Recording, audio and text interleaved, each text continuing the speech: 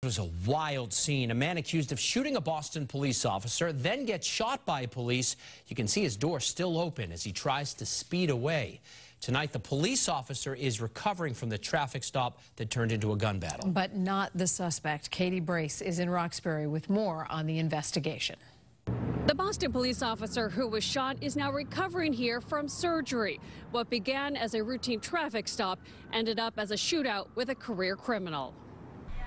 You get nervous seeing those kind of things. Nervous seeing a car with bullet holes crash in front of the house. It was the end to a violent confrontation.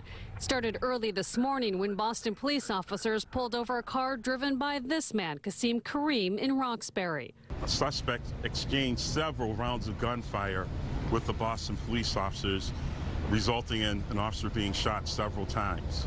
Sources say the officer was hit in his left bicep and twice in his right hand.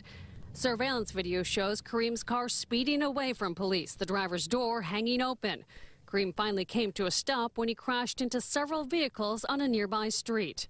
Big boom. It didn't like a normal crash. It frightened this woman so much she would not show her face. She called 911, and the surveillance video shows officers rushing to the scene. Realized the gunshots in the window. And the man inside. And the man inside. Police confirmed Kareem was found dead behind the wheel. You know what happened? You know what happened? Those who knew Kareem would not comment. Neighbors, though, had plenty to say about keeping the streets safe.